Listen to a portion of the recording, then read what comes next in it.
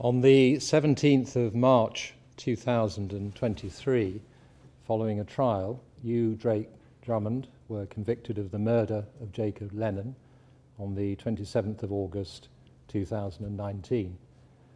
Jacob was a child and only 15 months old when he died. You were also convicted of wounding Jacob in the period leading up to his death.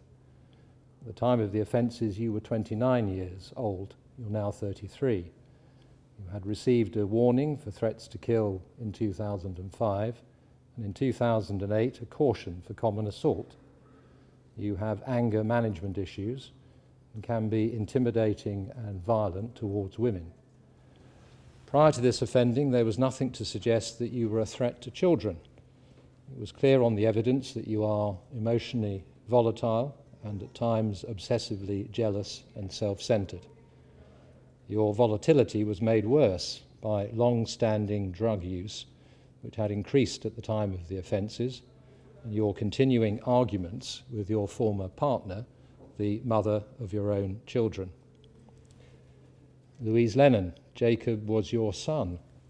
You were convicted of causing or allowing his death at the hands of Jacob Drummond.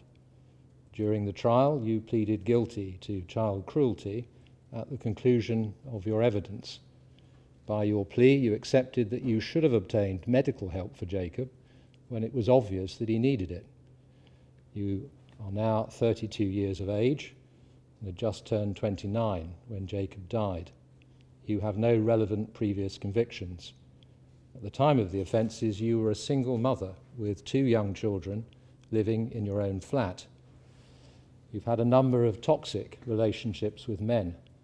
You and your family were under the supervision of the social services, and you were, on all accounts, making good progress. You'd met Jacob Drummond when you were much younger.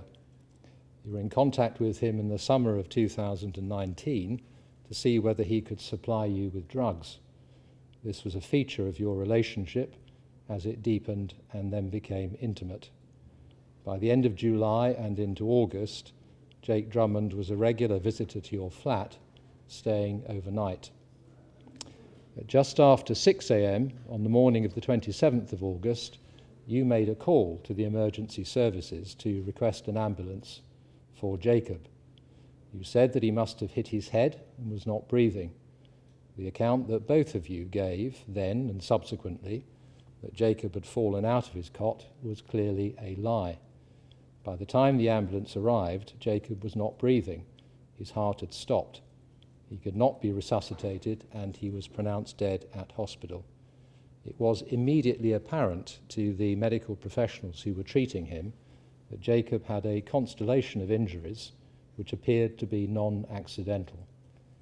An inquest established that Jacob's injuries included a number of traumatic brain injuries, 3 in all, the last of which had been fatal and may have been inflicted by shaking. The medical evidence was that some of the injuries were up to a few weeks old. Some were caused in the few days preceding death. The fatal injury itself was at least 3 to 5 hours old. Jacob must have been unconscious for some hours before he received any treatment. There were some 20 marks of recent injury to the area of Jacob's head, neck, and face. There were multiple injuries to the upper and lower limbs and to the trunk of his body. A number of these injuries were consistent with gripping. Others indicated the use of traumatic force, such as a blow. There was an injury to the frenella, a part of the soft tissue within the mouth, as well as the lips. Jacob's eyes contained clear evidence of significant trauma, as did his brain. There was a gaping 3-centimetre laceration to the base of Jacob's penis, which in the opinion of the pathologist was caused by forceful pinching or possibly a bite. It was still bleeding at the time of death. There was a penetrating injury to the right side of his scrotum, which must have been caused by a sharp implement, such as a knife. These wounds to the genitals were the subject of the count 2 wounding offence. The fact that Jacob had been subject to repeated abuse in the few weeks before his death was evident from the photographs that you, Louise Lennon, took of his injuries at various points during that period. His appearance is truly shocking. When your friend Shannon visited on the 23rd of August, she was appalled. Jacob's eyes were bruised and swollen, and she described his head as looking like a basketball. By that stage, much of Jacob's hair had been removed when hair removal cream had been applied to his head for no proper purpose. You lied to your friend and to others about whether you had sought medical assistance. You told further contrived lies to your social worker in order to put off her visits, and you did not disclose that you were in a relationship with Jake Drummond. I should make it clear that in my view there can be no basis for any criticism of the social services in this case. The messages that Jake Drummond sent to you included some which are chilling in their tone, referring to the torture room in a context which can only have been a reference to Jacob's bedroom. Jacob clearly did not like Jake Drummond, as was apparent from text messages between you. Perhaps the most haunting photograph is not one of those which show injury, but that taken on the 12th of August 2029, when Jacob appears completely well, a bright and cheerful toddler. Less than a fortnight later, he was dead. This case involves a vulnerable and defenseless young child being subjected to brutal assaults by you, Jake Drummond, which culminated in his death. The circumstances were such that you, Louise Lennon, as his mother, must have been well aware of what was going on as your child accumulated injuries. Count 1, murder. The sentence must be one of life imprisonment, Jake Drummond, and you will receive a sentence of imprisonment for life. The issue I have to determine is the minimum term you must serve before you are first considered for release. This is what that means. Once the minimum term expires, you will only be released if the parole board consider it safe and appropriate to release you. If they do not, you will remain in prison. You will have to serve the whole of the minimum term before you can apply for release. The parole board cannot direct your release before that term is at an end. If you are released from this sentence, you will be on licence for the rest of your life and can be returned to prison at any time. In arriving at the minimum term, I have to assess the seriousness of the offence, which in this case involves a combination of the offence of murder and the offence associated with it of wounding with intent. The first step is to choose one of the starting points under Schedule 21 of the Sentencing Act, and then to consider any aggravating or mitigating factors. I consider that this is an offence of particularly high seriousness within paragraph 3.1 and 3.2e of Schedule 21. This provides a starting point for the minimum term of 30 years. That is because it involved a course of conduct of a deliberate, cruel and sadistic nature. There was a pattern of behaviour. The penile and scrotal injuries can only be explained as sadistic in nature. They must have been excruciatingly painful. The other injuries show a deliberate course of conduct involving gratuitous violence. Having chosen that initial starting point, I need to consider the effect of any aggravating and mitigating factors. In terms of aggravating factors, I have taken care not to double count. The aggravating factors are your previous offending, the fact that Jacob was young and vulnerable, the extreme mental or physical suffering you inflicted on him, and your failure to seek prompt medical assistance for him.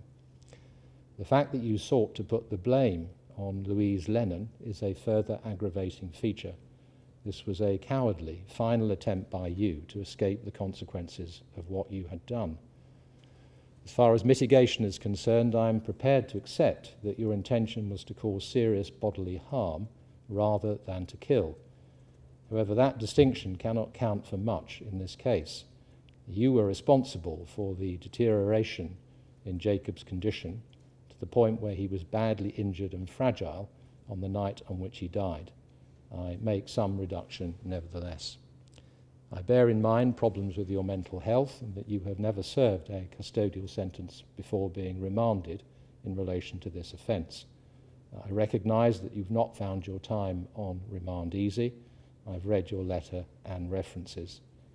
Jake Drummond, for the murder of Jacob Lennon, I sentence you to life imprisonment. Having regard to all the matters I've set out, the minimum term will be one of 32 years, less the 541 days you've already spent in custody on remand. If that calculation is found to be erroneous, it can be corrected administratively without the need for a further hearing. Count 2, wounding with intent. I have to follow the guidance issued by the Sentencing Council for this and the other offences which now follow. In my view, this offence falls within Category 3A. It is Category A high culpability because Jacob was obviously vulnerable due to his very young age. This is a case of Category 3 harm given the level of injury. Injuries of this nature inflicted on a child were shocking and particularly serious. This provides a starting point of 5 years imprisonment with a sentencing range of 4 to 7 years custody.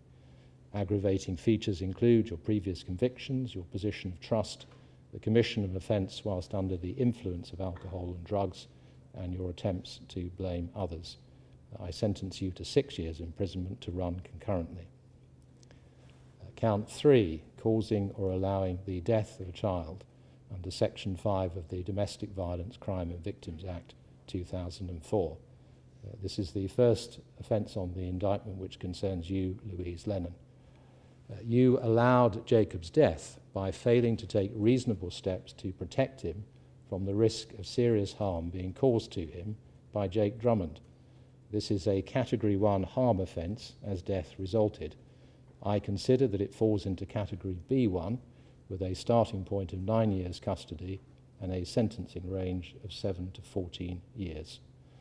The aggravating features are the prolonged suffering which Jacob had to endure prior to death. It may only have been 12 days as a matter of calculation, but that must have seemed a very long time to a child who was suffering as he was. Also, your attempts to cover up or conceal the offence by lying to your social worker and your close friends and your family, as well as the lies you told to the paramedics and at the hospital, and then in your first interview to the police. That included blaming your older son for the genital injury. You must have been well aware of that injury when you were changing and dressing Jacob. His visibly worsening condition plainly indicated that he was subject to repeated physical abuse. I do not take the view that you were subject to any degree of coercive control by Jake Drummond. Having listened to your evidence and on the basis of the copious exchanges of messages between you, which demonstrate a quite different relationship, one which you prioritised ahead of the concern you should have had for your youngest child. You may have been encouraged in your fear that your children would be removed from you, but that in itself was a choice that placed your interests above theirs. In your favour, you have no relevant previous convictions, and it is clear from the very careful and thorough pre-sentence report that you now recognise the extent of your guilt, and you are genuinely remorseful. You've had a difficult life. As the author of the report observes, it is likely that your ultimate punishment is learning to come to terms with your role in Jacob's death. You've also lost your older son, who has been removed and adopted. I take into account the overarching guidance in relation to sentencing those with mental disorders. Although it is possible that you may have had PTSD at the time of the offences, I do not consider that this impaired your ability to make rational choices. I nevertheless take into account your mental health and the diagnosis of PTSD in considering the effect of the sentence upon you.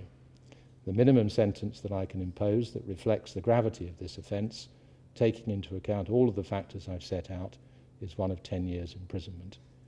The practical effect of my sentence is that you will spend half that time in custody before being released on licence, and you may then be recalled if you breach the terms of the licence.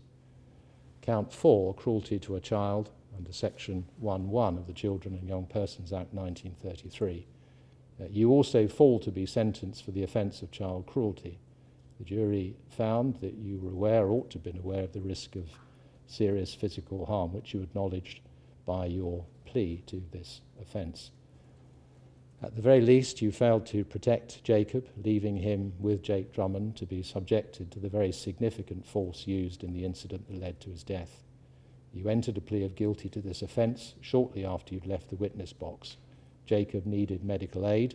You failed to provide it, and you were aware at the time that Jacob's health might be at risk if he was not provided with help. You willfully neglected Jacob, choosing to ignore the warnings and neglecting to seek help, medical or otherwise, when you should have been aware of the threat to your son's well-being and his accumulating injuries and deteriorating health. The mitigating features are as before. The offence is part of the underlying facts, which also found count 3. The prosecution submit this as a Category B1 offence with a starting point of 6 years and a range of 4 to 8 years. I agree. The sentence will be one of 6 years to run concurrently with count 3. In each of your cases, if the statutory surcharge applies, then the appropriate orders can be drawn up. That is the sentence of the court. You can go down.